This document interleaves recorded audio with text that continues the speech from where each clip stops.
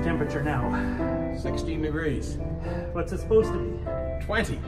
It's supposed to be 20 degrees in here. It is not 20 degrees. I don't know if you can see that. Where's my camera? I can't tell if I got that on very now. Yeah, I think you got it. We're working on it anyway. We've got some chaps coming down to come out working on a Saturday to see if they can get us some heat back again.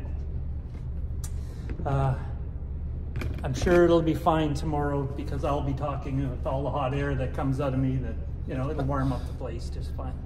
It's Palm Sunday. We got to see on Palm Sunday.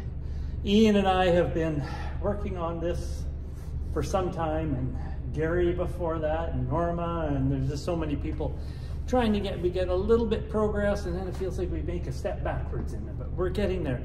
But the point is, it's frustrating. It can be very frustrating. Right. And then I'm reading for tomorrow where Jesus comes in to Jerusalem, and he's coming in on the donkey, and on the other side of town we've got all the Roman legion coming in on their war horses and their chariots, and can't you just imagine the ground shaking and the horses baying and the squeaking of armor and leather and clanging of metal and just dusty, and on the other side we got Jesus coming in on a donkey, walking on cloaks and palm branches, kind of almost the opposite, but he's still coming in to confront them. Anyway, reminded of the scripture from John chapter 20:19 that says, on the evening of that day, the first day of the week, the doors being locked where the disciples were for fear of the Jews, Jesus came and stood among them and said to them, peace be with you.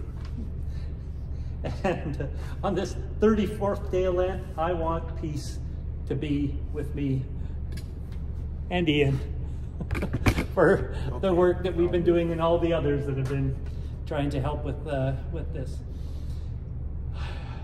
One of the ways that I know I can achieve some peace is, well, first, prayer.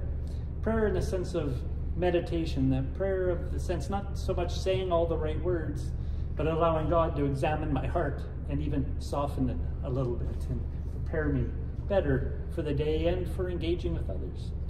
The other thing that I think it helps is being in cahoots with someone, being in collaboration with someone like-minded to work together. And whether we're celebrating or commiserating it, we can do it together. And there's peace in that too, just knowing you're not alone, and we know we're never alone. It always helps when you've got a friend with you, like I do with Ian today, and hopefully Ian does with me today. Yes, thank you. As we do this important work.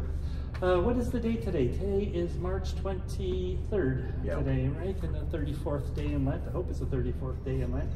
Time slips by fast. We've been pretty busy here. Just want to point out before we break off that next week we have our Maundy Thursday service. We have the Good Friday service, and we have Easter sunrise service at 7 a.m. followed by a breakfast, and then we have our 10 a.m. Easter Sunday service. So it's a busy week. Next week, I'm exhausted just saying it. And Friday night, by the way, with our at 7 o'clock with our Good Friday service, it's a lot of music led by our choir director Thea and a host of musicians and other accompanists.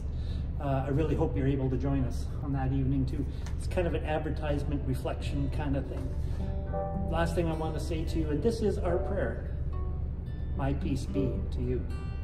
Ian, my peace be to you. My peace be to you, Don. God bless, go with God, and we'll see you tomorrow. Good night.